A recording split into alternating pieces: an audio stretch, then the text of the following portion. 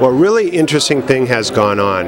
We've seen a whole new generation teach us about why the internet is actually really cool. And there are two things that have come out of the last couple of years. One, people like to post and share information, and they like to be able to see each other and be seen on the internet. So if this is the case, which is being proved now in overwhelming numbers, media brands need to adjust to this new reality. The way they adjust to it is they don't just pump content down your throat on a one-way basis. What they do is they pump out content, but they also aggregate other content, throw it all up for discussion, and have the courage to do video, to do audio, and really create a multimedia environment. Because if you don't have those three components, interactivity, community, and multimedia on your network, your online network for the future, as a media business, you're not going to survive. It's as simple as that. Well, we've just relaunched AlwaysOn. First and foremost, it now looks professional. It's cleaner. It's been designed by our art director.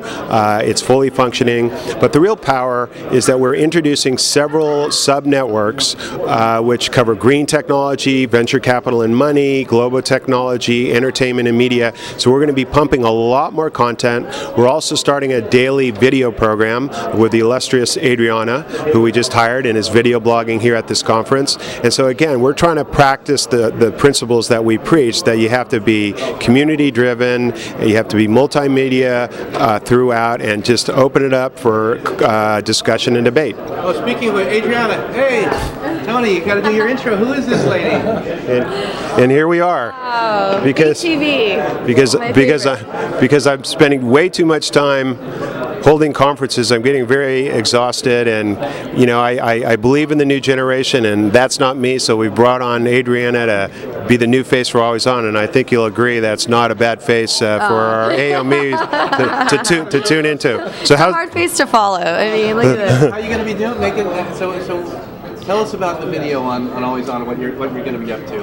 Well, we're basically covering all the conferences, so on Hollywood, AlwaysOn, on media, Davos, etc., etc. And we hope to do a daily video blog and launch that pretty soon. Just giving the news and just tech updates and things like that. Bringing on some CEOs to do some CEO profiles and just make it exciting, make it fun. This girl's got some cojones.